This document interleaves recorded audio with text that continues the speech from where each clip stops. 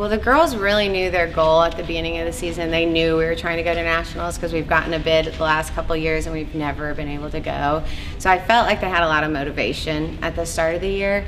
The state competition really changed everything because we're used to always being behind some of the other bigger schools, and when we were only like a half a point, 0.6 behind first place, and they were state runner-ups, and they hit a flawless routine, that really gave them the motivation to say, hey, we can do this at nationals, we can win. So that was a defining moment in our season. So at the beginning of the season, me along with probably my entire team would agree with me that we didn't really think that we were going to be that successful this year, but around state time, like practices before state in December, we got a lot of confidence and we really just pulled it together and kind of came in as a family and really bonded, and I think that's what helped us do so well at nationals.